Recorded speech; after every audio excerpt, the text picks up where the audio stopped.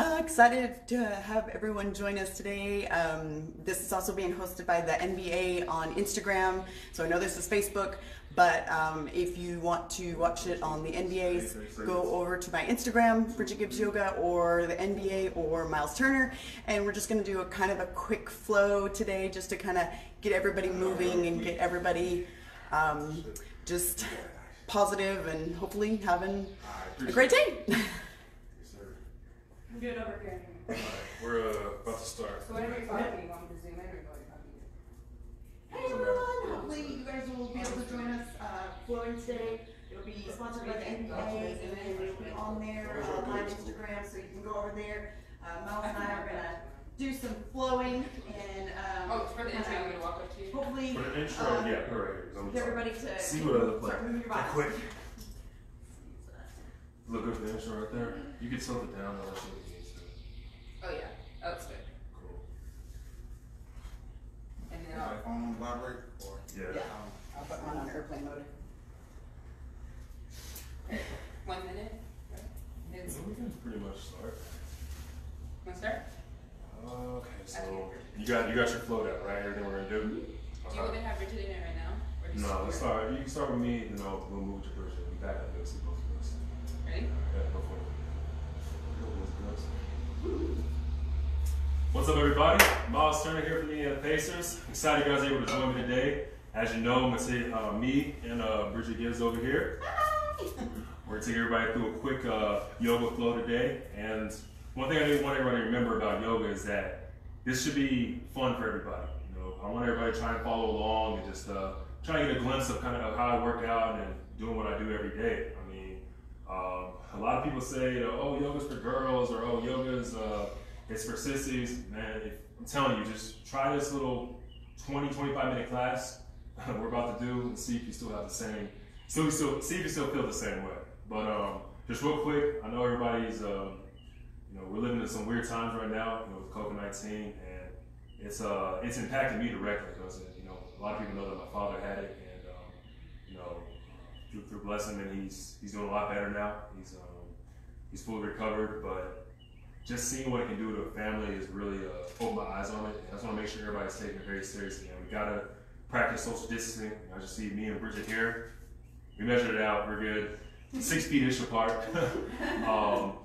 Continue to wash your hands, and man, just stay safe out there. During this time off, I've had a lot of time just to reflect and just work on myself.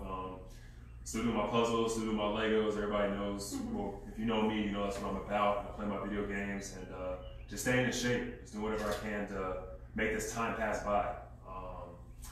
But really, man, I'm excited. I'm excited that I got the opportunity just to kind of express some of my love for yoga and let everybody else join me. So we're going to start with a breathing technique. I think one of the most important things in yoga is breathing itself. That makes the class so much easier and that much more difficult as well. So I'll let Bridget explain what the breath of fire is and also let her touch on the breath. So take it away. Hi everyone, thank you so much for joining us. I love this guy. Everything I throw at him, he just takes it, and I gotta be careful what I throw at him. But yes, like you said, breathing is so important, and it's otherwise it's just mediocre gymnastics. It's one of the biggest things, and then also mindset. So, and he has seen that, I think, through our process of how the mindset and the breath, all of that comes into play. But so we always start each practice with a breath of fire. It's an upregulating breath, and it turns on your nervous system and gets your body ready for practice. It also helps clear out your nasal passages because we're breathing in and out through the nose, keeping our mouth closed the entire time. So our mouth is for eating, our nose is for breathing. And so we're trying to control the breath and extend our breath. So we're actually decreasing the blood oxygen levels in a yoga practice. So we're making oxygen more readily available, but we're not increasing oxygen during the practice. So I'll show you with my mouth open, but we do it with our mouth closed, and just so you guys can get the understanding, we're pressing everything out from our stomach, and it's but we're doing it with our nose. And the inhalation just comes automatic, and it just really helps get your nervous system ready because we're always doing nervous system training here in yoga. So If y'all are ready, we take a deep inhale, and when we do, our ribs come out really, really wide, and our belly comes out right because we're horizontal breathers, not vertical breathers. And so big belly breath, and then when we exhale, we want to exhale all the air out as much as we can, and then we'll inhale deeply, and then we'll exhale, exhale, exhale, exhale.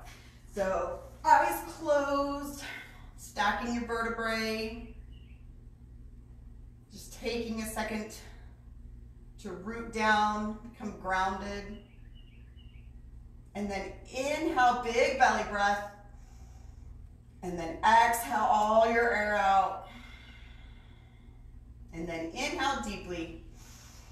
And exhale, exhale, exhale, exhale, exhale, exhale, exhale, exhale, exhale, exhale, exhale. 10, 9, 8, 7, 6, 5, 4, 3, 2, 1. Inhale. And exhale.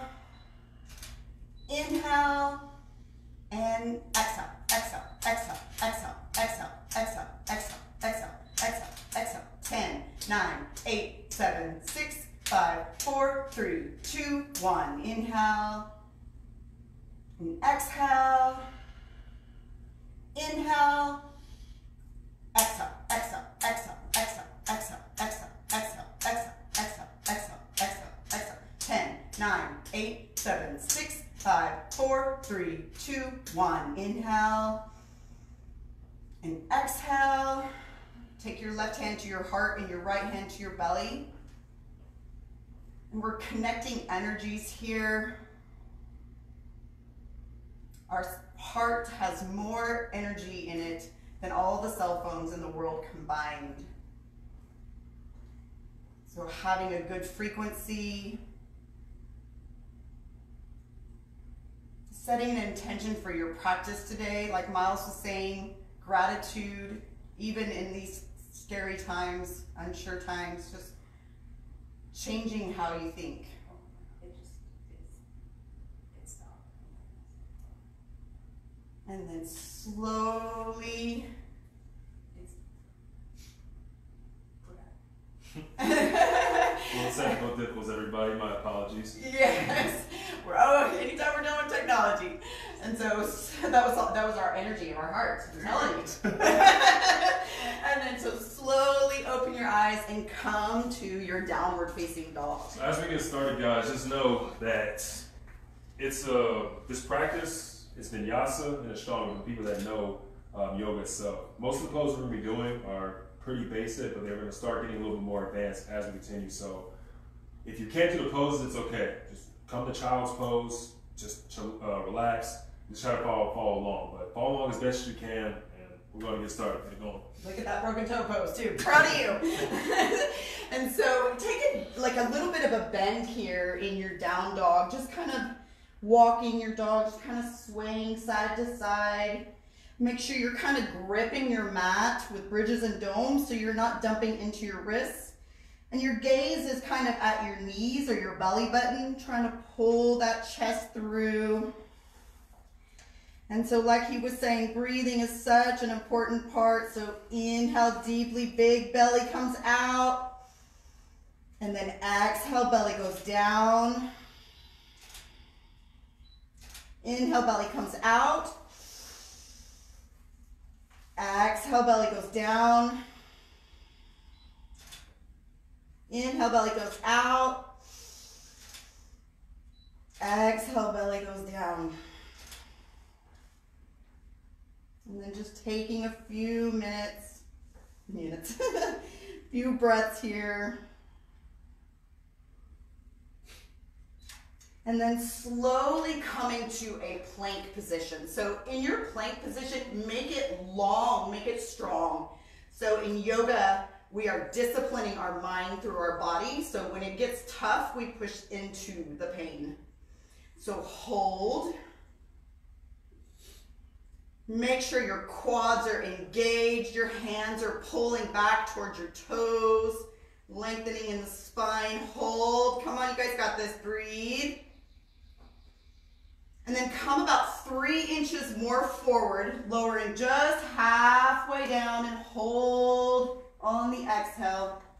And then slowly lower your body all the way down to your mat. I'm told I have to be nice today.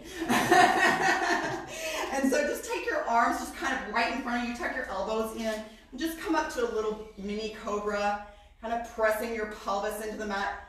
Try to engage your glutes. So we always forget about the glutes, and really, really important. So really trying to make that mind-body connection and breathe. And then slowly lower down. Take both arms out to the side like a big T. And take your left leg and come up and over.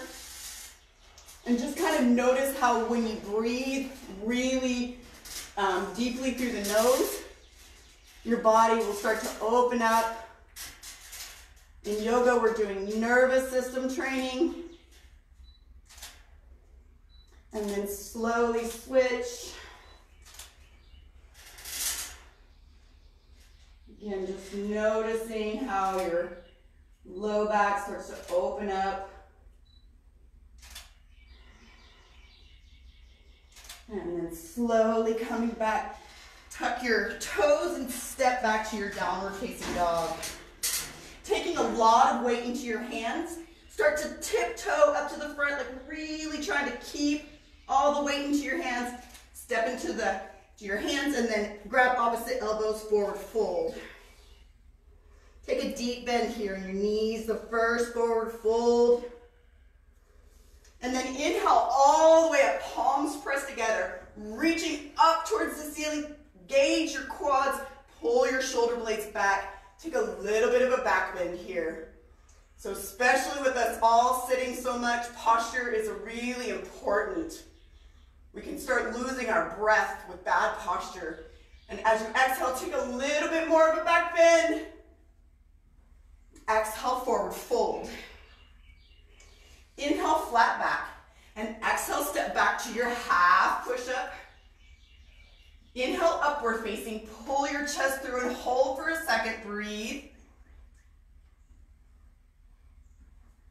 Exhale, downward facing dog. Take your heels together. Bend your knees out wide. Take weight into your hands. Step or jump. So make sure you're really lightly jumping, engaging your core. Inhale, flat back. Exhale, fold. Inhale, rise all the way up, palms pressed together.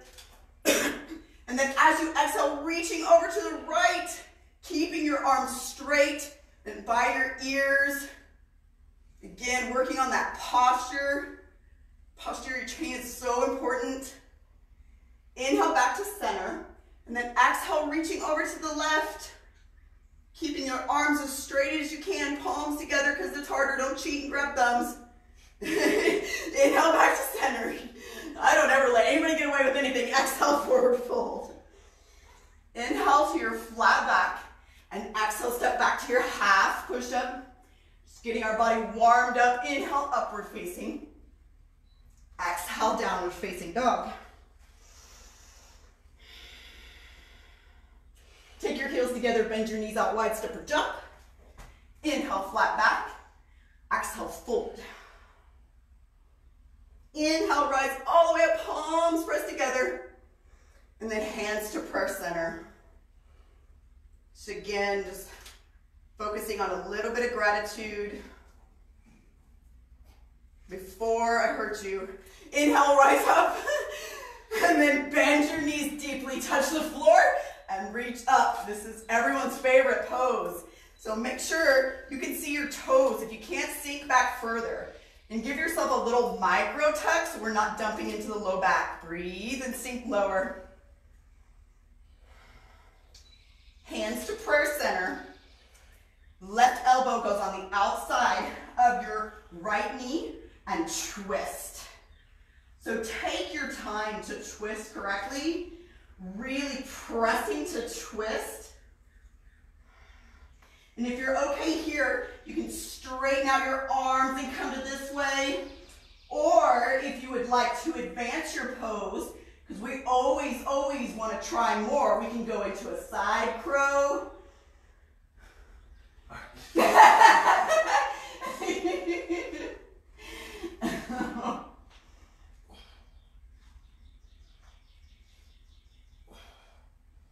Good.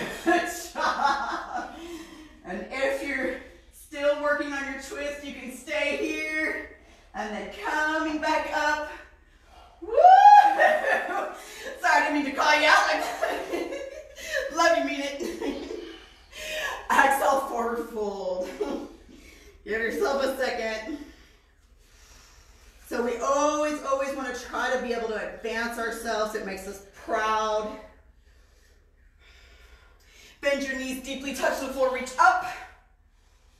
Hands to prayer center. Right elbow comes on the outside of your left knee this time and twist. So take your time to twist. Sinking a little lower, trying to get your butt below your heart. And so again, if you can try to advance that pose, taking it down to the side, maybe even trying falling angel.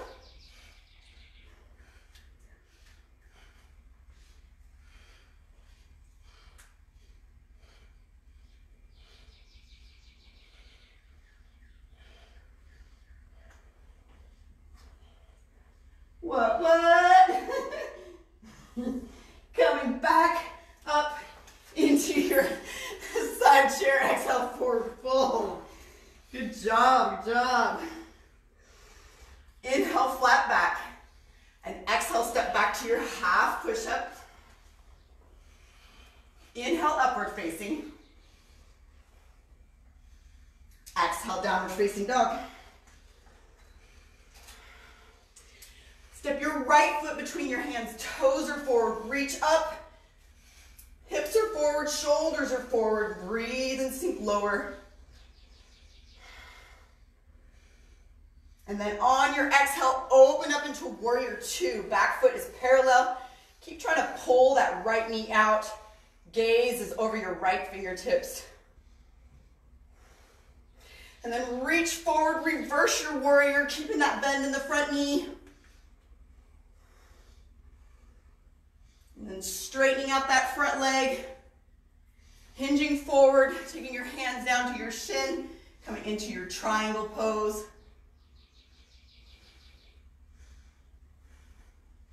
And then coming back to your warrior two. Right elbow comes on the inside of your knee, pressing your knee away. Hand reaches up and over, palms are facing down. So reach forward like a big ramp. See if you can bind that top arm, trying to work on shoulder mobility. Don't rush the shoulders though. And so getting that twist, maybe you can take that bottom hand and reach it back behind you, grabbing that bind. And so if this is difficult, stay here, or you could always try to go into a bird of paradise.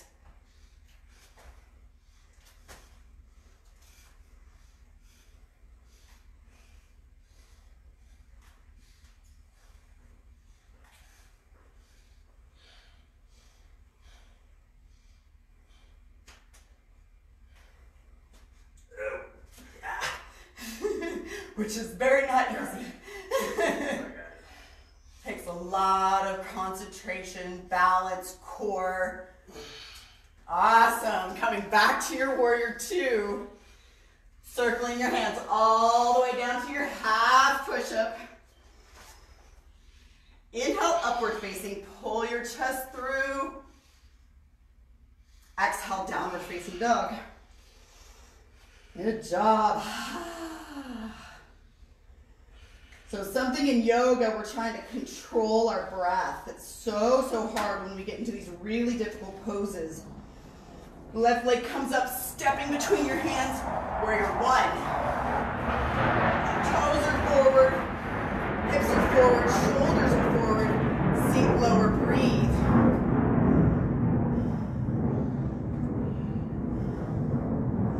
Opening up into your warrior two. Gaze is over your fingertips. Your drishti is so important in your yoga. Reach forward, reverse that warrior. Really try to find some space all in the side of your ribs. Feeling free in your body is so important. Straightening that front leg. And then hinging forward into your triangle.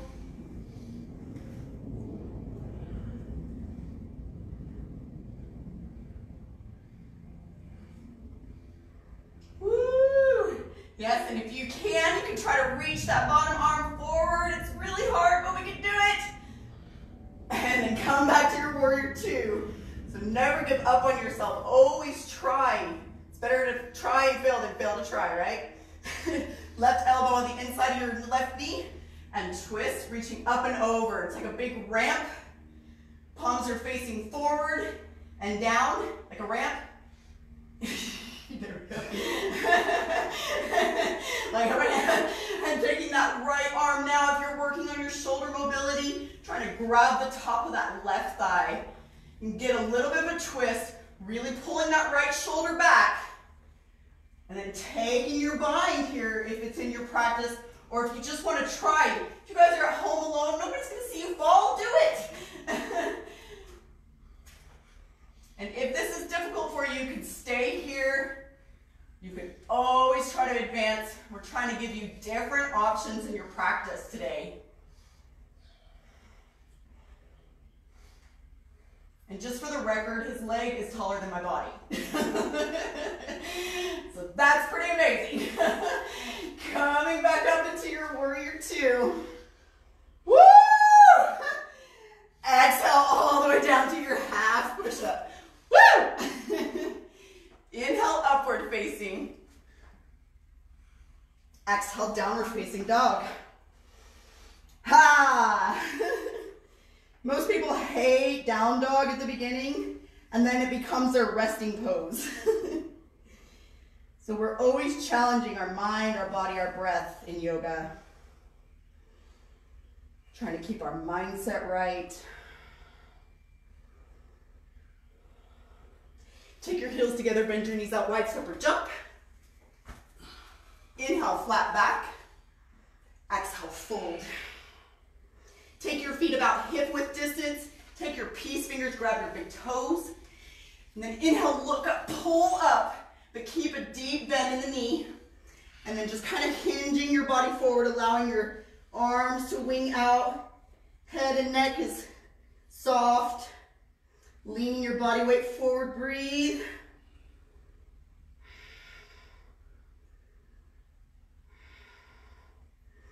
And then taking a bend in your knee, reaching up, grabbing the top of your back and coming up. Whew, how did it get so hot here? Texas, baby. I know, right? Wait for him to get even okay, sorry. So taking a big step out to your right. Hands up on your hips, inhale, look up, and then as you exhale, hinging at the hips, just going all the way forward into your straddle legs. Again, trying to lean that body weight forward, using your core to try to pull your chest through your legs.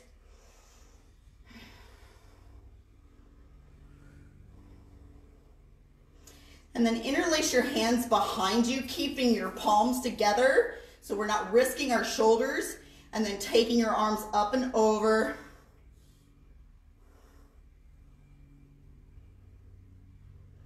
And then slowly coming up into your yogi squat. What? And just take a second to really press your knees out and try to get your spine high. This is so good for so many different reasons. Taking your hands down in front of you and just kind of gripping onto your mat, come up onto your tiptoes. And then squeezing your knees into the back of your arms, taking your butt up with you, and then just try to lean forward. Maybe you'll play with one leg, you sit here and you really, really try, or you can take both legs up. Again, if you fall out, get back in. You never know how good you are until you try. And that's a big crow right there.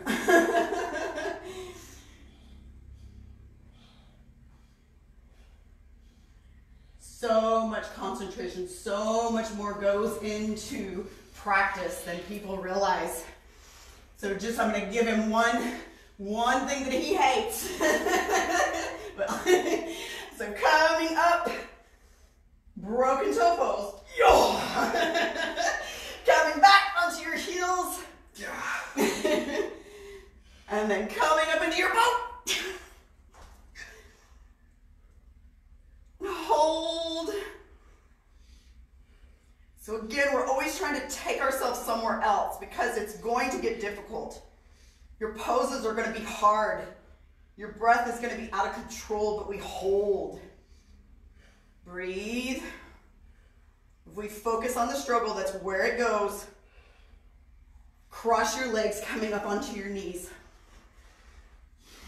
Interlace your hands in front of you. All right, so for this next pose. Yes, thank you. For this next pose, Bridget gets a little ahead of herself sometimes. This is more an advanced yoga pose. If you haven't, it's a headstand. If you haven't done it before, I don't suggest doing it, especially if you don't have any like supervision. But this pose right here, it just takes a lot of core, a lot of concentration, and your breathing is super important as well.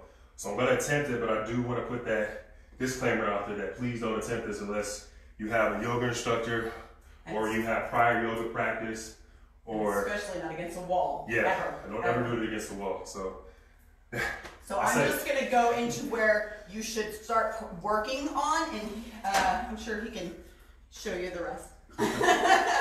So make sure you're interlacing your hands in front of you. Make sure your elbows are just kind of, exactly right underneath your shoulders, and they're not out too much. So you never want to like risk your shoulders. Our shoulders are super delicate. And so taking that hairline into the mat, so my head is not going to go into my hands and I'm not going to be on the top of my head, but I'm squeezing my hands, and then my legs are going to come up into down dog legs. And I'm just going to keep trying to walk them forward. Maybe are you going to? I was going to let you do it first. No. Oh, no. So I'm just going to play where I think people need to start working, which is right here. And I'll do the actual pose. Mm-hmm. And so you can just kind of keep playing, or if you're back here too far, it's going to be so difficult. Don't try to kick up. That's not how we do it. We need to find that foundation.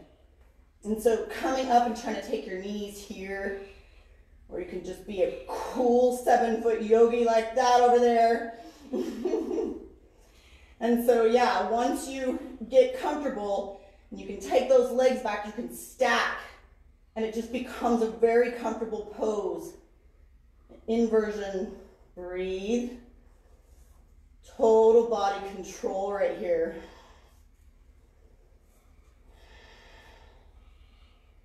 And then slowly, whenever you're ready, coming back down into child's pose. These are rare. I don't do these much in class, but you can always take a child's pose. Your body, your mind, everything. Your physiology is in a different place every day. So on the days you're good, challenge yourself. And on the days you're struggling, listen to your body.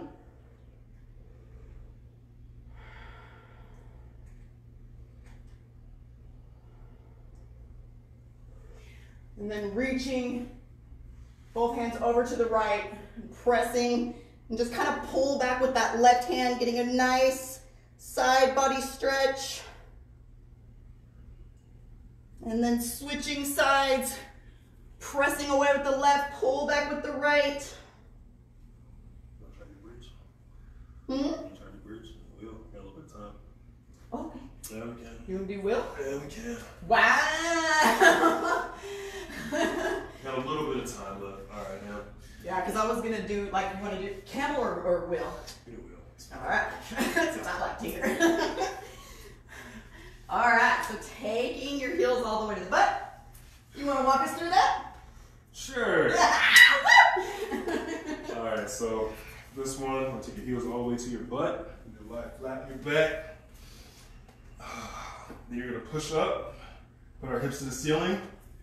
We want to make sure that we engage our glutes when we're doing this. We take both hands, interlace them together. Try and work those shoulders in and push up even more. You're going to hold this for a second until you're comfortable. It's another one of those positions, like, this is it's really going to make you work. So if it's too much for you, back off. You want to challenge yourself, keep going. So next, see both your hands behind you. You're going to push over to your wheel.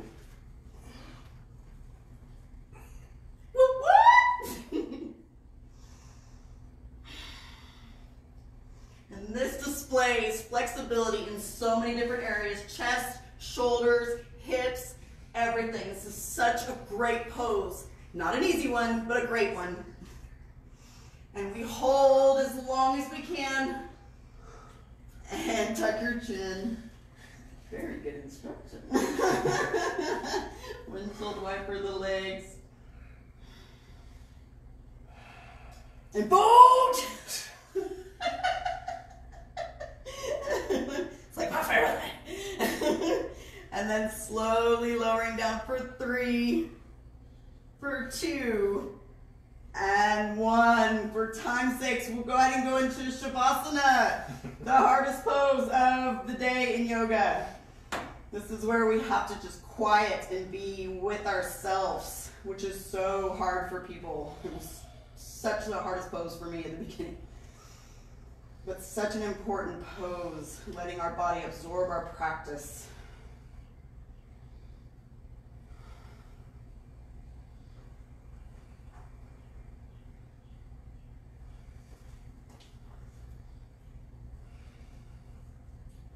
So for time's sake, we can let the speed up, but for Savasana, that last pose right there. See how difficult that was? Just that quietness running.